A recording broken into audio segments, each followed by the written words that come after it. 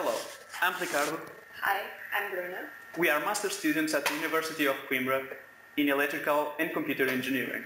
And we have developed an object detection system for the final project of Digital Systems Project course. Let's have a look. Our object detection system uses Altera's Cyclone 2 FPGA and Terazic's TRDB D5M CMOS camera to capture the images. The object detection algorithm we've used is the background subtraction algorithm. In its simplest form, the background subtraction consists in subtracting the background pixel data to the current captured frame. Thus, we need to store at least one frame, the background.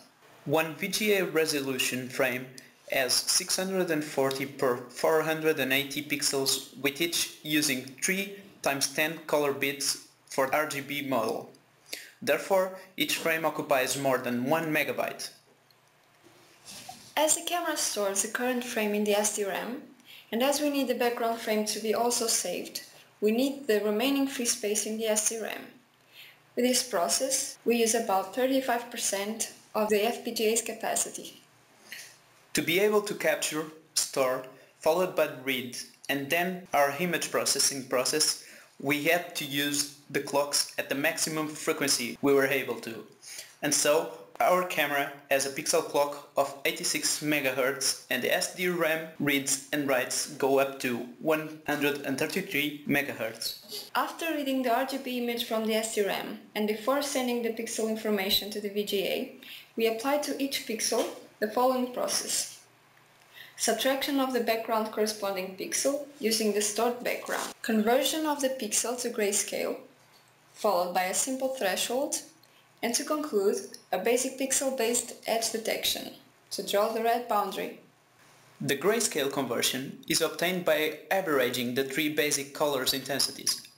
The threshold value used to binarize the image can be set in real time using the switches from the FPGA.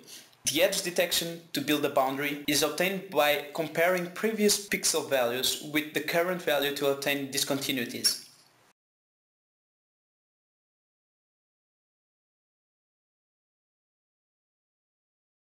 We will now see the system under operation. In order to start, one must click on the key tree of the FPGA board. Then, you can adjust the threshold value using the switches. This will enhance the object detection results.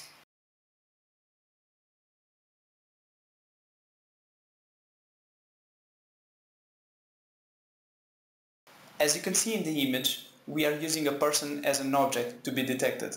By adjusting the threshold, reduce the noise and evidence the object. The image we're currently seeing is a binarized image with a white object contoured by a red boundary. Using the last switch on the FPGA board, we turn the color mode on. And as you can see in the image, we have the object bounded by the red boundary and RGB color model. By adjusting the threshold, you'll get a clearer image. As you can see, the results are quite satisfactory. With a dynamic threshold, we are able to successfully identify most of the objects. You only have to note that as we implemented the background subtraction using poorly lightened backgrounds or similarly colored objects to the ones in the background won't work as well. And also, the movement speed can't be too high or the camera won't be able to capture everything.